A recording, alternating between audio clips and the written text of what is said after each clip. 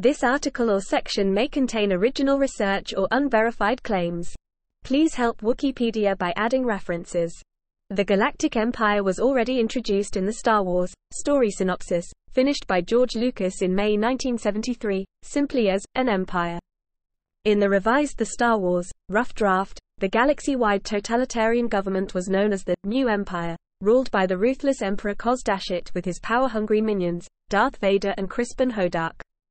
In the later drafts, Governor Hodark became Grand Moff Tarkin and Kos Dashit was replaced by Emperor Palpatine. The rough draft was followed by the Star Wars first draft, where the Empire was called New Galactic Kingdom. The Empire was finally named Galactic Empire in Adventures of the Starkiller, Episode 1, The Star Wars, which was followed by the first Star Wars film, Star Wars, Episode 4, A New Hope. In the present, the huge success of the Star Wars franchise has turned the Empire into the best-known example of a galactic empire theme in science fiction.